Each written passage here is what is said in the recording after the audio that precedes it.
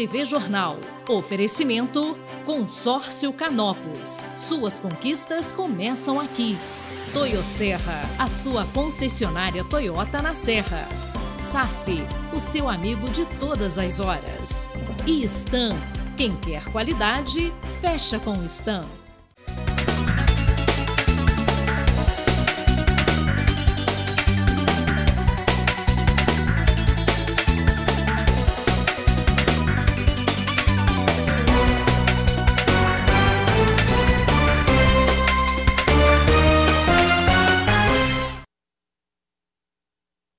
Mais uma edição do Zoom TV Jornal está no ar. Ótima noite para todo mundo que nos acompanha. Já sabem, né? Pelos próximos 30 minutinhos, aí um pouquinho mais, um pouquinho menos, vamos com as principais notícias aqui de Nova Friburgo. E a gente começa falando, adivinha de quê, gente? Acidente de trânsito. Mais uma vez um acidente de trânsito, novamente numa via de acesso super importante, principalmente a chegada aqui de Nova Friburgo, para quem está vindo da região metropolitana, da capital, da região dos lagos. Temos imagens, inclusive, para mostrar para vocês aí que a situação foi o seguinte: o dia já começou com esse acidente aí, no viaduto Jeremias de Matos Fontes. Um carro e uma moto colidiram ali na entrada do Pericê. E dessa vez foi bem cedinho, galera, por volta das 6h30 da manhã. E aí as vítimas foram uma mulher de 36 anos e um homem de 40. Segundo informações, eles foram levados pelo Corpo de Bombeiros ao Hospital Municipal Raul Sertã com ferimentos leves, ainda bem. E não tem muito tempo que aconteceu um outro acidente nesse mesmo local, foi anteontem. Até pensei que era notícia repetida, mas não é não, gente. Anteontem teve uma colisão envolvendo uma carreta e um carro. Nós mostramos aqui no Zoom TV Jornal. É um trecho bastante movimentado, os carros passam ali em alta velocidade, então é bom. Sugiro, né, já que a Prefeitura de Nova Friburgo, inclusive, está investindo em sinalização, embora ali seja uma área de concessão da Rota 116, né, que administra esse trecho urbano aqui da rodovia RJ 116 que passa por dentro de Nova Friburgo, mas seria bacana, de repente, colocar um radar, uma sinalização mais efetiva ali, porque realmente os acidentes ali não são incomuns, tá, gente? Isso acontece bastante, tem acontecido com frequência aqui em Nova Friburgo. Então, pedimos às autoridades aí, Prefeitura de Nova Friburgo, que se conseguissem mobilizar junto à Rota 116, seria bem bacana, né? Porque ali é estrada, é chegada de um bairro importante, começando o eixo central de Nova Friburgo. Então, se puder ter um redutor de velocidade ali, eu tenho certeza que cairia muito bem, muito bem, muito bem. Beleza? Isso aí, ó, acidente aí, a moto, o carro, enfim, mais um acidente aqui em Nova Friburgo. Agora, pessoal, vamos para mais uma denúncia que nós recebemos aqui. Seria um descaso do poder público? A gente tem que analisar, tem que entender o que é isso, porque a denúncia é de obra de escola parada. E aí, dinheiro parado, obra inacabada, gente, vocês sabem o que é, né? É prejuízo para quem quer estudar, para quem precisa ter o filho na escola e para nós que botamos o dinheiro. O dinheiro é público, o dinheiro é nosso e a obra está parada. Vamos ver? Estamos de olho.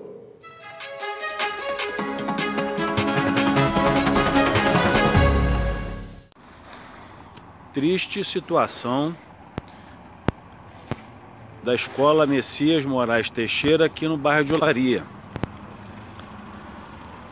Iniciaram uma obra, a escola virou um canteiro de lixo. Essa é uma das principais escolas do bairro de Olaria, ou melhor, deveria ser.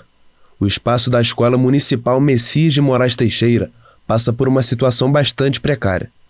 As obras de reforma da unidade foram iniciadas no dia 29 de setembro do ano passado, como você está vendo aí, e o prazo para terminar seria agora, no dia 26 de julho.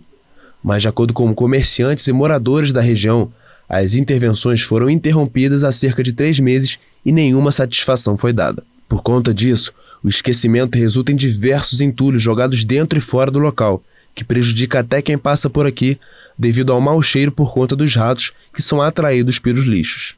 Além de um matagal que praticamente invade o espaço que deveria ser destinado à educação de crianças, nós estamos de olho.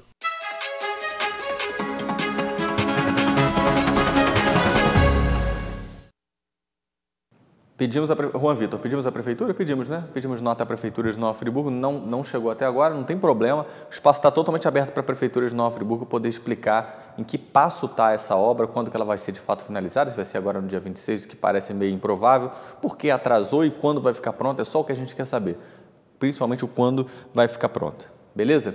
Vamos continuar falando de prefeitura de Nova Friburgo, mas aí de uma ótima notícia, gente. A situação é a seguinte, o prefeito Johnny Maicon já tinha anunciado há uns dias atrás que eles já estavam fazendo a cotação aí para identificar qual seria a empresa que ficaria responsável pela examinação, pela exame, pela banca do novo concurso público da Prefeitura Municipal de Nova Friburgo. Enfim, essa empresa já saiu, já temos o nome da empresa que vai ficar responsável pela organização da parte do concurso público e o prefeito, inclusive, anuncia que o concurso tem que sair esse ano. E quem vai contar essa história para a gente é o Arthur Costa. Vamos ver. Pois é, pessoal, depois de longa espera dos friburguenses, pelo concurso público que vai garantir a contratação de profissionais para inúmeras áreas do município, a gente pode confirmar o início desse processo. A Prefeitura de Nova Friburgo publicou no Diário Oficial de ontem, terça-feira, dia 4 de julho, o nome da instituição que vai realizar os serviços especializados de organização, planejamento e realização de concurso público.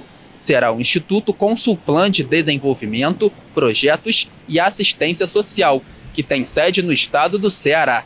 A previsão de investimento é de R$ 500 mil. Está prevista a contratação de profissionais para o preenchimento de 2.700 vagas aproximadamente, com salários variando entre R$ 1.300 e R$ 12 mil. Depois da contratação da banca ser efetivada, os próximos passos se referem à publicação do edital, com as diretrizes do concurso público que serão dados dentro do prazo legal. É com vocês aí no estúdio.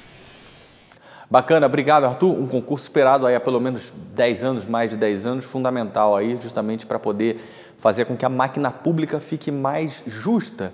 A ideia é fazer com que tenham menos pessoas contratadas e mais concursadas, aquelas pessoas que vão fazer carreira e se doar pelo município. Isso é muito bacana. A gente está tentando contato também com a Prefeitura de Nova Friburgo para entender alguns detalhes desse concurso, como, por exemplo, quantas vagas são imediatas, quantas seriam para banco de cadastro reserva, enfim, tem algumas informações que a gente pode ir passando ao longo dos tempos com vocês, mas vale a informação, o prefeito Johnny Maicon afirma que a intenção é que esse concurso, de fato, a prova seja realizada ainda nesse ano de 2023. Vamos aguardar e ficar no pé, né? Porque é uma ótima para o município poder colocar concursados para dentro da máquina pública. É o fundamental. Beleza? Agora vamos para o próximo bloco para trazer um assunto muito bacana, gente. Essa história de que o homem que tem o mesmo cargo da mulher ganha mais, por lei agora, isso não poderá mais acontecer. E já era a hora, né? Pelo amor de Deus. Vocês vão entender daqui a pouquinho, no segundo bloco do TV Jornal. Fica aí.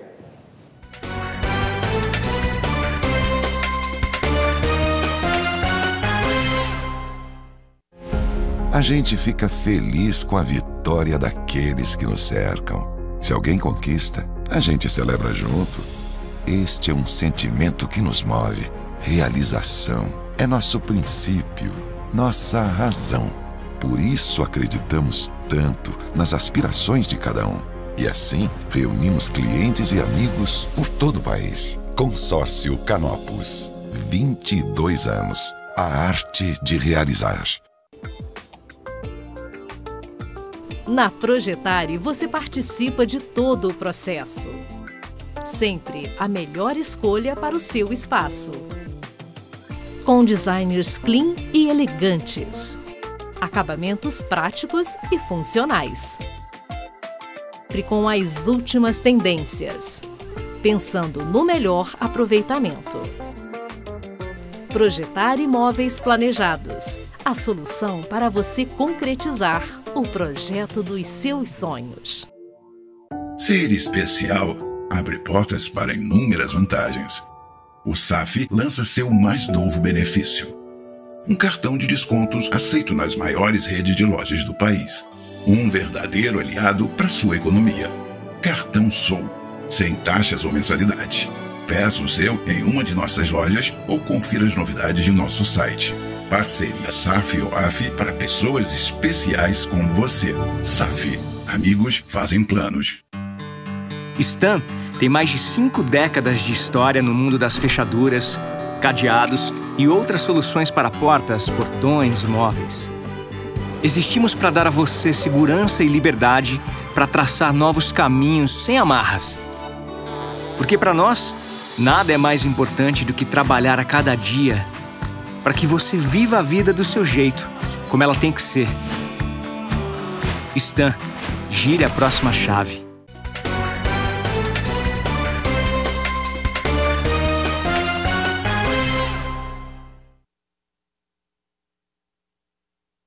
do tempo do Zoom TV Jornal, eu falei na ida para o intervalo que a partir de agora é lei essa história de homem que ganha mais do que a mulher ocupando o mesmo cargo na mesma empresa. Mas, gente, a lei é mais ampla ainda. Ela não está falando somente de homens e mulheres, gente. A partir de agora, o projeto que obriga a igualdade salarial, gente, é entre funcionários que ocupem o mesmo cargo numa empresa, independente de sexo ou qualquer outra coisa. O texto foi sancionado nessa semana pelo governo federal e prevê que qualquer tipo de discriminação, seja de gênero, de etnia, de cor, deverá ser indenizada por danos morais e de acordo com o tipo de diferença que for feita entre as pessoas. O detalhe, tá? O valor a ser pago à pessoa que sofreu a discriminação é de 10 vezes o salário que ela recebe. E em caso de reincidência, a empresa deverá pagar o dobro da indenização estipulada, ou seja, 20 vezes o salário devido ao funcionário. A lei também prevê uma publicação semestral aí de transparência salarial pelas empresas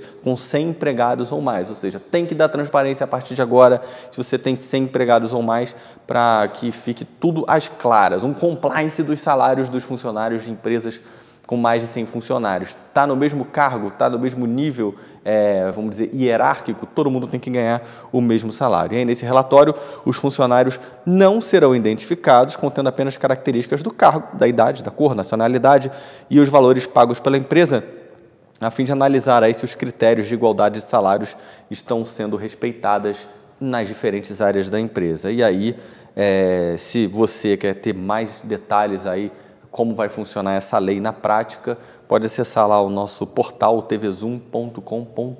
Lá você tem todas as informações, você funcionário para cobrar os seus direitos e você patrão também para poder, a partir de agora, andar na linha, beleza? É importante isso aí. Bom, foi inaugurado hoje o Serviço de Promoção de Saúde Universitária e a Sala de Apoio à Maternidade da UERJ aqui em Nova Friburgo e a gente tem a reportagem para contar para vocês, vamos ver.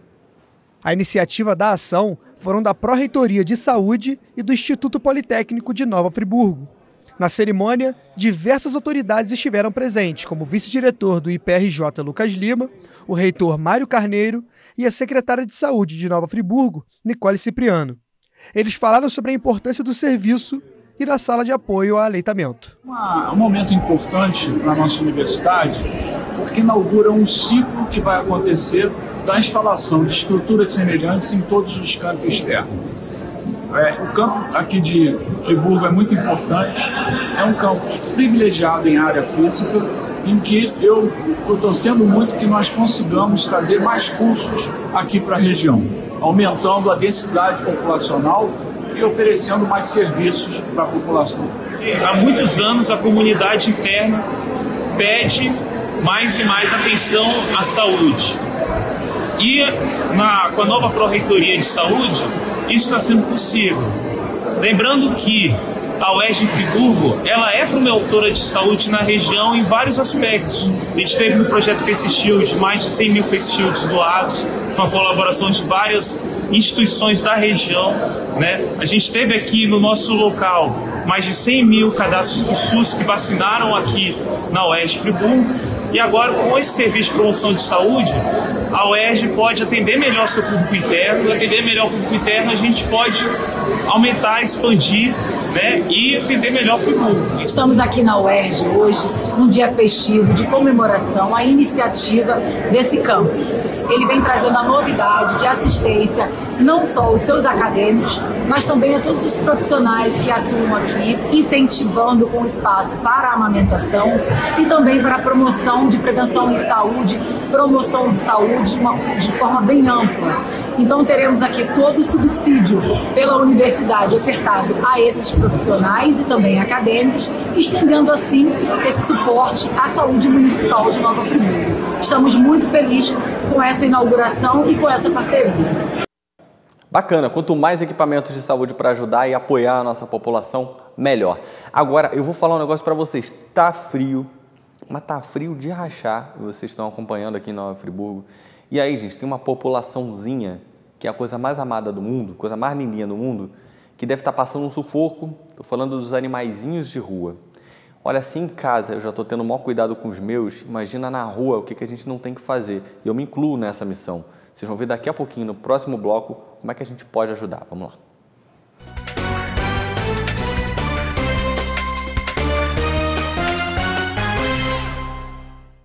De onde vem a inspiração para os seus sonhos? Vem da vontade de proporcionar mais conforto para a família? Viajar? Chegou a hora de encaixar sonho e conquista. A Cianf, em parceria com a Canopus, oferece diversas modalidades de consórcio para casa, carro, viagens, cirurgias estéticas e a segurança de uma empresa com mais de 22 anos de tradição. Consórcio A Cianf. Para cada sonho, uma conquista.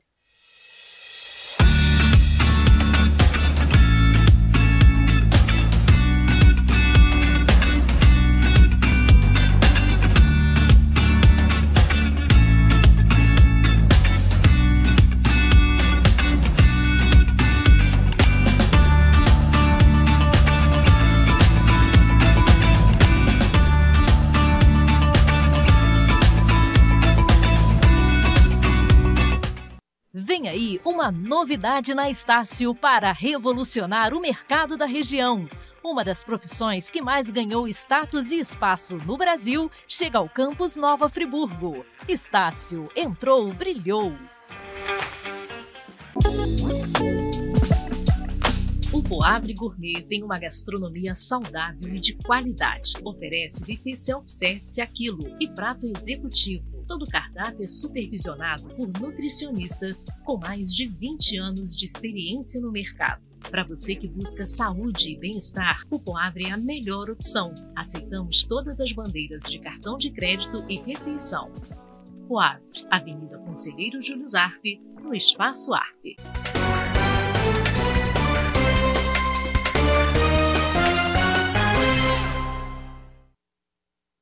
De volta então com o terceiro tempo do Zoom TV Jornal. Daqui a pouquinho nós vamos falar do frio para os animaizinhos, tá, gente? Mas antes, a situação é a seguinte: Nova Friburgo está batendo recorde atrás de recorde. Aí quando o assunto é temperatura, não é temperatura baixa não, é a temperatura mais baixa do país. Isso tem acontecido com frequência. Por isso que a gente te conta aí, né, sempre com diversas... Está sempre buscando com especialistas diversas formas da gente manter a saúde em dia, né?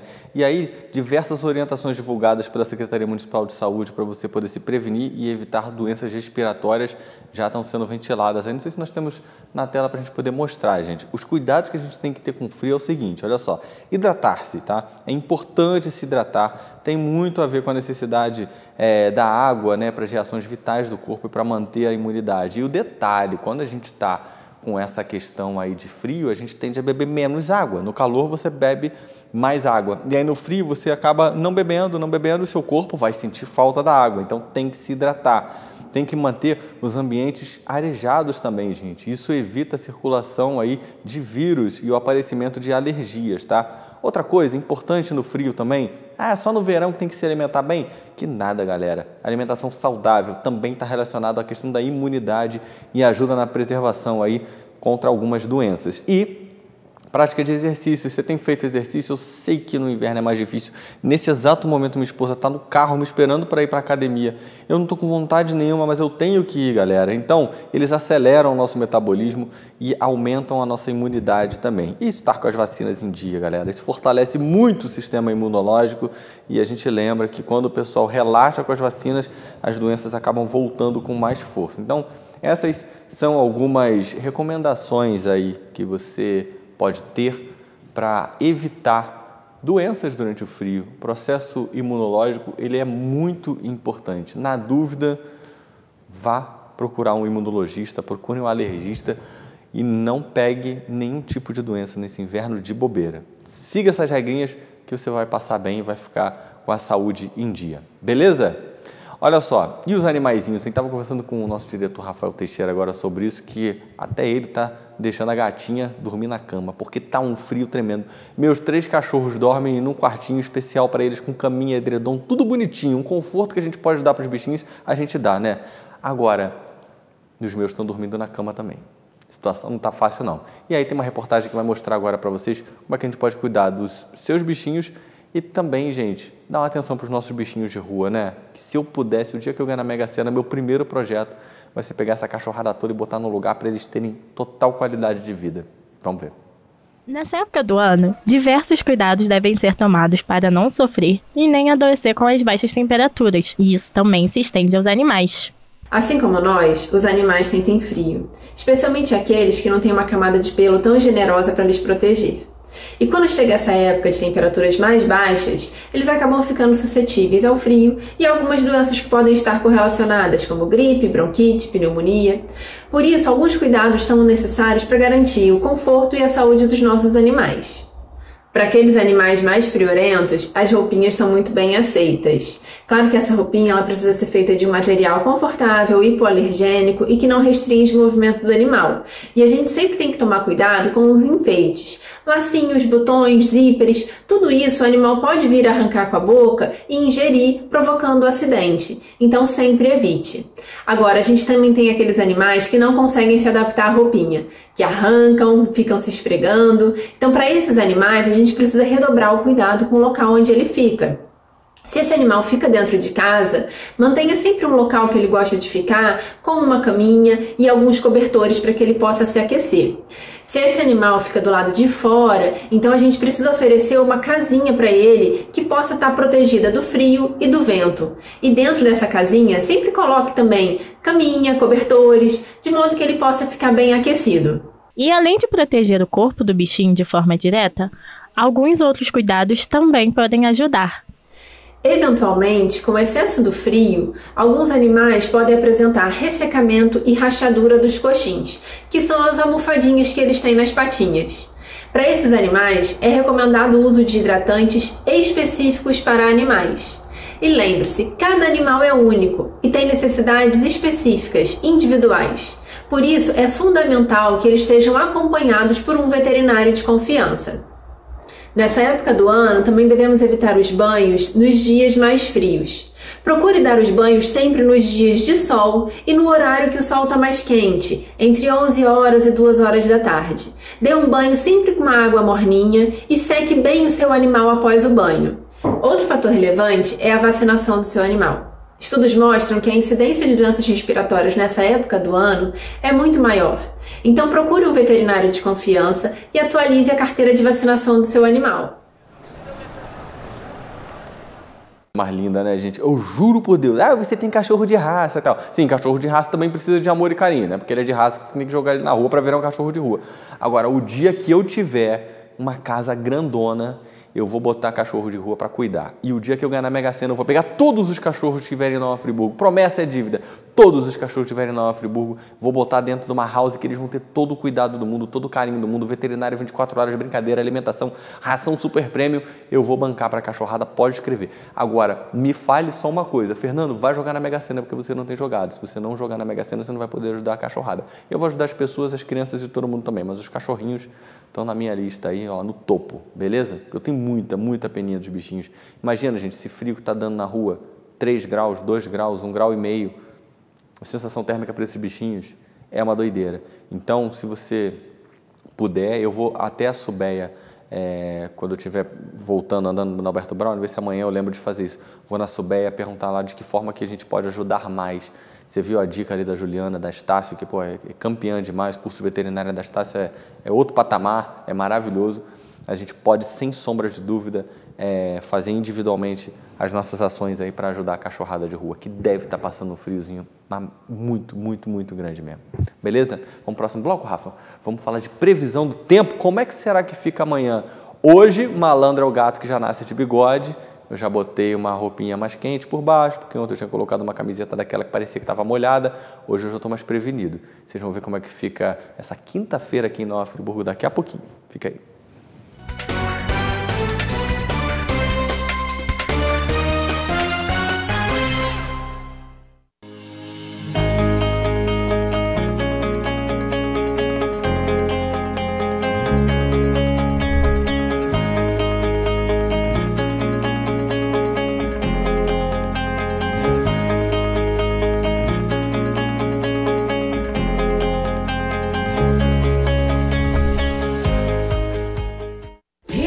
Seu projeto de vida no Residencial Gardênia, perto pertinho das mais variadas opções de comércio, serviços e entretenimento, oferecendo muito mais praticidade para o seu dia a dia. Apartamentos de 2 ou 3 quartos com excelente acabamento, prédio com elevador, garagem coberta e salão de festas. Tudo planejado para proporcionar a qualidade de vida que sua família merece. Venha descobrir todas as vantagens de morar no Vila das Flores. Ligue 2522-1329 e agende sua visita. Construção e venda Gemini Engenharia. Está tem mais de 5 décadas de história no mundo das fechaduras, cadeados e outras soluções para portas, portões e móveis. Existimos para dar a você segurança e liberdade para traçar novos caminhos sem amarras. Porque para nós, nada é mais importante do que trabalhar a cada dia para que você viva a vida do seu jeito, como ela tem que ser. Está, gire a próxima chave.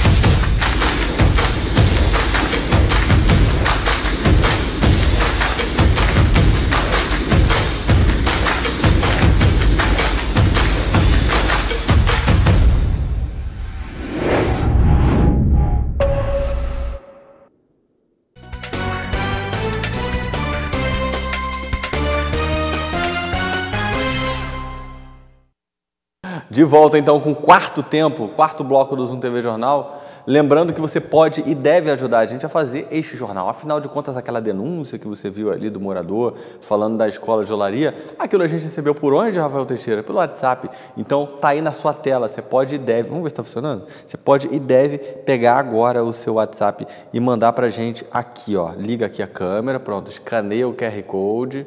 Ah, já escaneou, já vai aparecer direto para você falar com a gente. Vou ler para você exatamente o que vai encontrar. Ah, é que eu já falo com a TV Zoom aqui, ó. Eu já falo com a TV Zoom, então já tem um monte de conteúdo meu aqui com a TV Zoom. Mas você pode e deve, manda direto ali um oi pra gente, tem uma denúncia, tem uma história bacana para contar, qualquer coisa que esteja acontecendo na sua cidade, aqui em Nova Friburgo, né? Pelo amor de Deus, não estou falando com quem? Com Tóquio.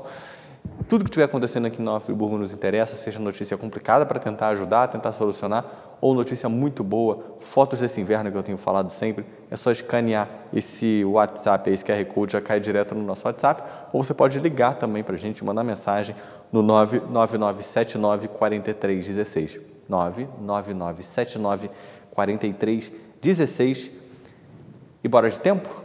Ah, lembrando, hein, gente, sempre com o celularzinho na horizontal, tá? Porque aí a gente faz um aproveitamento melhor da sua tela, da sua televisão. E se você tiver televisão também daquela ainda antiga de tubo, manda foto pra gente também, né? Vai que, né? Aí entra aqui num quadro de relíquias do TV Zoom, do Zoom TV Jornal. E aí, se você tiver o telefone, a televisão antiga, também você manda também deitadinho, porque vai ficar melhor para você ver, tá bom? Vamos ver como é que fica o tempo, então, amanhã aqui em Nova Friburgo. Já te adianto que vai ser um dia de sol amanhã. Aí, gosto assim, ó, 0% de possibilidade de chuva, coisa bem boa. De manhã tem um nevoeiro, durante o dia sol com poucas nuvens e à noite também poucas nuvens aqui em Nova Friburgo. A mínima na nossa cidade vai ficar em 9, a máxima em 20 graus. Mas quando bate esse negócio de solzinho, 0% de chuva, mínima de 9, pode crer que a noite vai ser fria, galera, assim como essa também promete.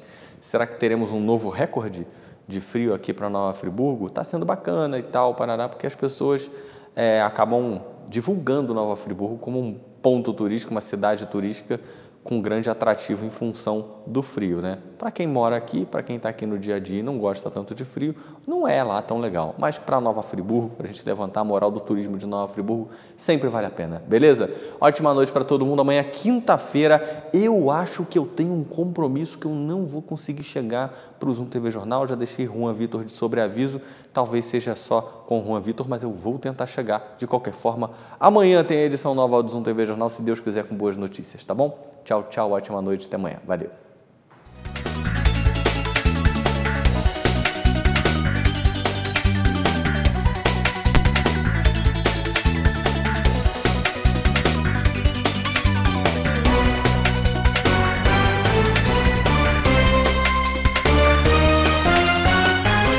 Zoom TV Jornal. Oferecimento Consórcio Canopus. Suas conquistas começam aqui. Serra, a sua concessionária Toyota na Serra. SAF, o seu amigo de todas as horas. E Stan, quem quer qualidade, fecha com Stan.